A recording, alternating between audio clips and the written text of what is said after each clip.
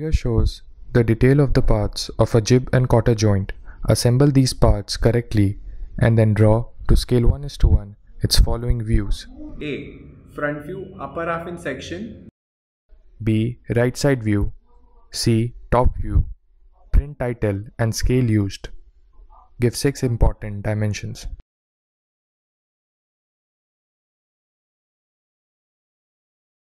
So in this we have Gib and Cotter assembly, right? So now in this we have this fork end, right? It is like this. See this.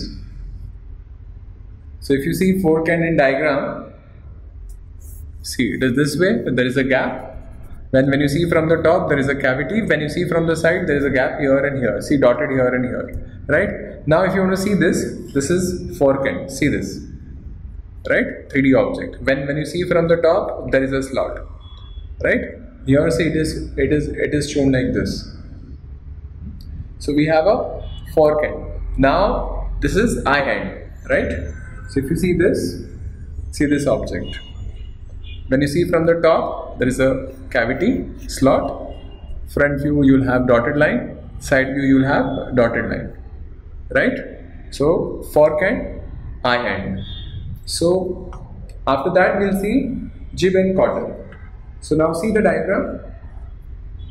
See this is Gib, right? In this part is sloping, like this part has a slope and it is taper 1:30. Now what do you mean by taper 1:30? Let's say you have a length 30.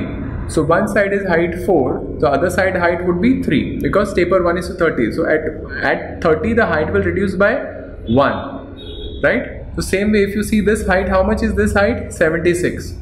So if 1:30 then x is to 76. So then x would be 2.5.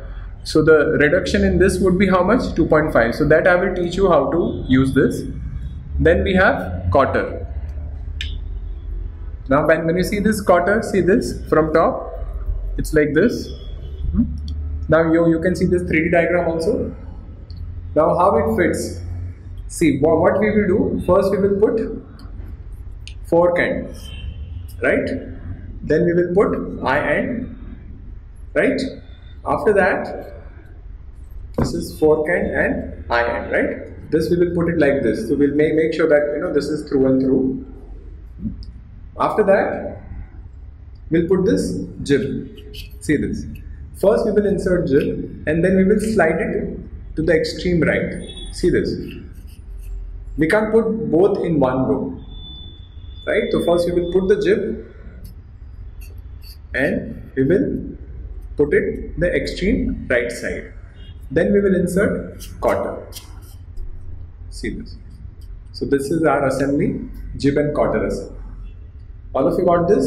First we will take fork end, then eye end, then Gib, then take it on the right hand side and then you put Cotter. So now we will draw 2D diagram of this.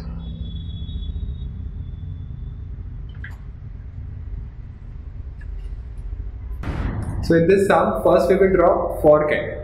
So what we will do, first we will take this length 112, right?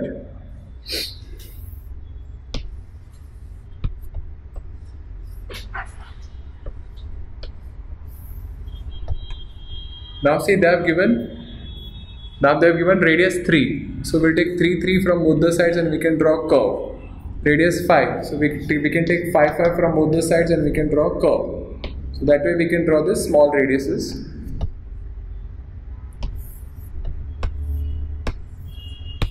Right? Then there is a dotted line over here at a distance of 30.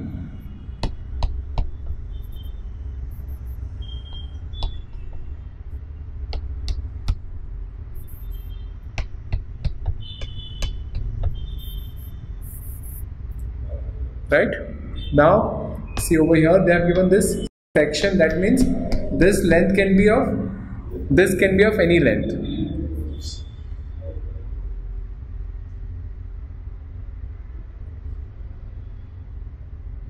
So this section indicates that it can be of any length, right? Now same thing we will do it in top view also.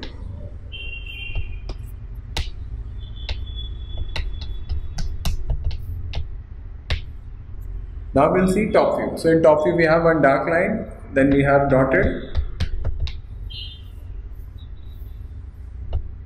right? This portion. So we're done with top view. Then we'll see side view. So we have completed front view, top view and side view of a fork end. Now we will insert eye end. Now if you see this eye end, the length of the, over here it is given 30, over here it is how much? 27. So automatically there will be a 3 mm gap. It will come on its own. So when you take 30 from here, you can draw one line. Then how much is this? 35. Right? You draw a line and you extend this.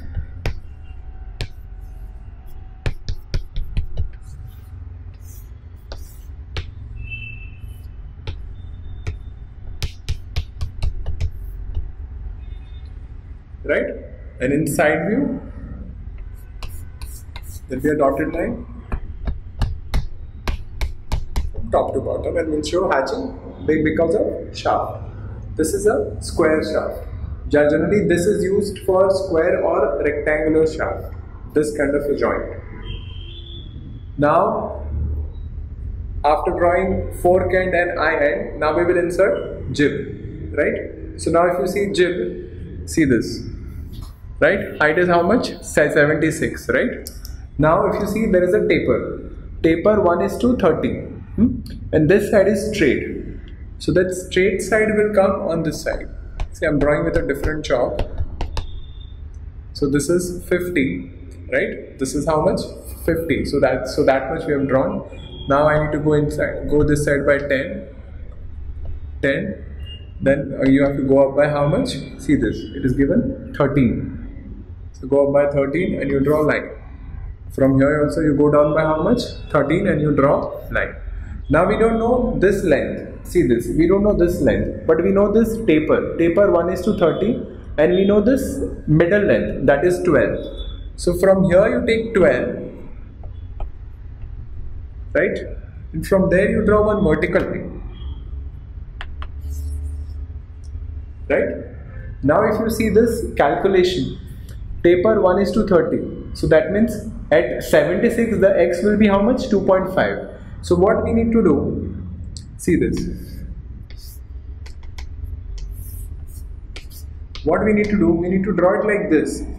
So we'll take 1.25 on the right hand side and 1.25 on the left side. So this is how your jib would be. See this. This is 12, right? So from here we'll go inside by, let's say, distance 1.25, and from here we'll go outside by 1.25. So then whatever we will draw, so that would be complete slope of 2.5. See this. So from center we'll go up, and from here we'll take 1.5 this side, and from here we'll go down and we'll take 1.5 this side, and we will draw this. So we will apply the same logic over here.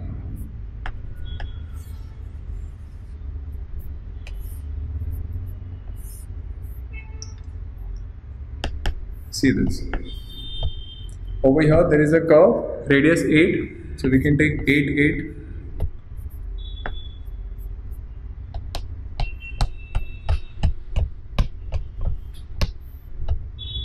And down also there is a radius 8.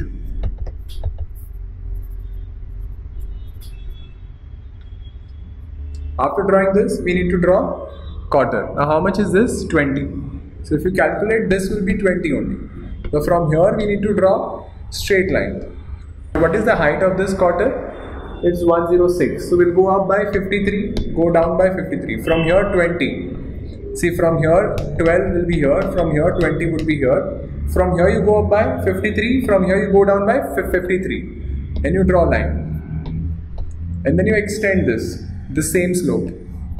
So you get that part also. So you get this Cotter also. So we are done with front view. Now we need to see top view and side view. So first we will see side view. So when you see from that side,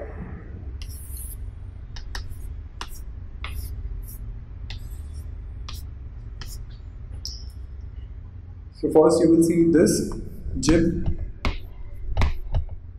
and you will see Cotter. See this, I'm doing with a different chalk. See this Cotter.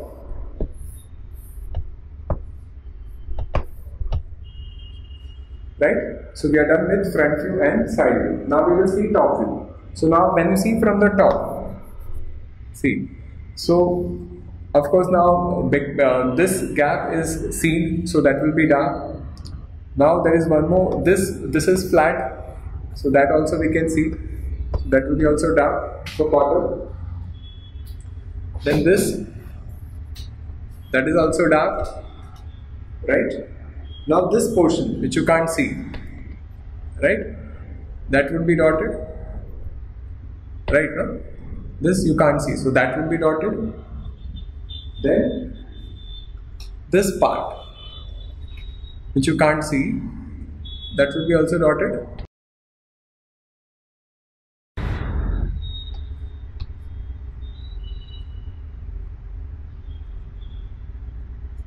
And see, earlier this part was dark, but now you can't see, so that part is also dotted.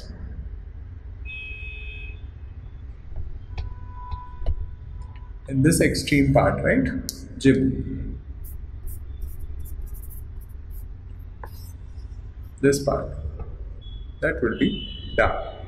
So you'll have 1, 2, 3 dotted line, right? And dark line you'll have 1, 2, 3 and 4, right? So top view would be like this. So now we are done with front view, top view and side view of Gib and Cotter.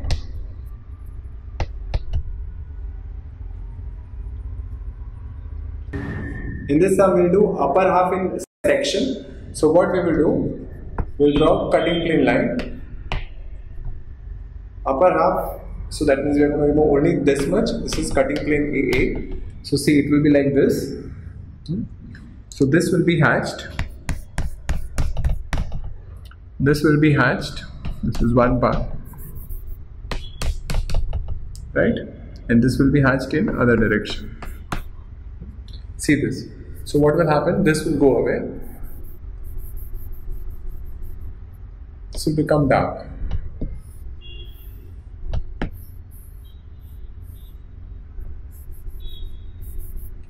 This will be dark.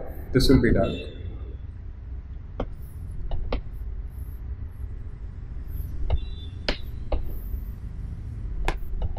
This will be dark.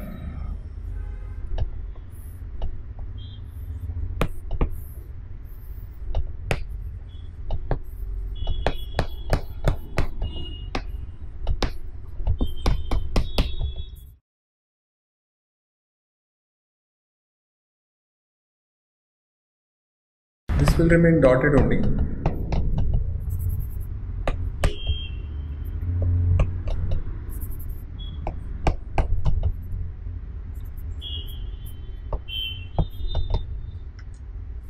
And we'll do hatching in this.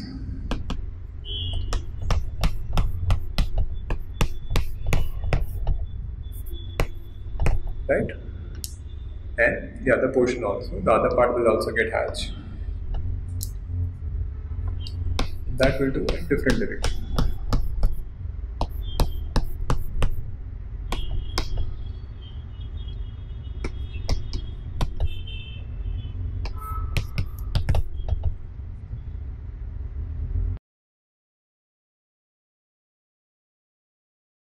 So we are done with front view, upper half in section. So in this sum, we will draw front view, upper half in section, top view, right hand side view. We will draw cut plane line. We will show scale 1:1. Then we will draw this table and this first angle method of projection symbol. So now we are done with assembly of Gib and Cotter joint.